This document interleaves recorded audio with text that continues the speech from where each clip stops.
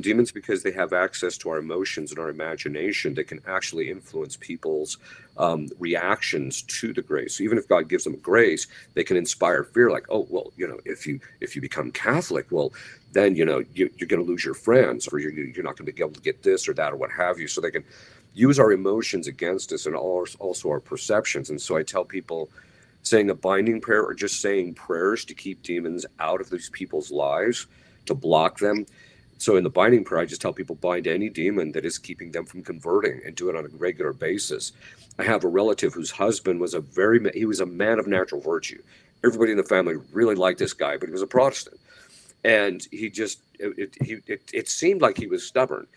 But in the end, so at one point, I just said to my sister, here, say this binding prayer against any demon that's keeping him from coming into the church. She started saying it. Within 10 months, he was in the church, even though she had been praying for 20 years.